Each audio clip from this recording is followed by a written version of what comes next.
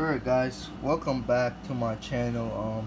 Today I'll explain why in recovery mode is not loading, the little bar isn't loading up as soon as you connect to your Wi-Fi.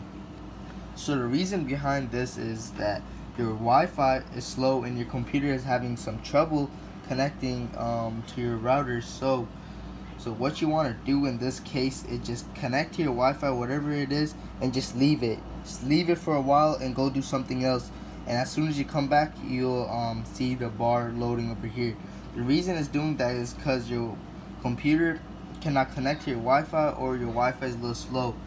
And if it's still not working, try connecting to a different network, and it should work. This is the second time this happening to me. This happened to me like a couple months back when I factory resetted my Mac, and it's happening once again. And just for anyone that's wondering why this is happening, that's the case, because your Wi-Fi is slow or your computer cannot connect to it. But eventually your computer will connect to your Wi-Fi. Just leave it on like this and go do something else and let it do its thing. It'll do it slowly. Even though it's not popping up now, it will pop up eventually, the loading bar of your OS being ready to install. Alright guys, if this video helped, don't forget to like the video and subscribe, and peace.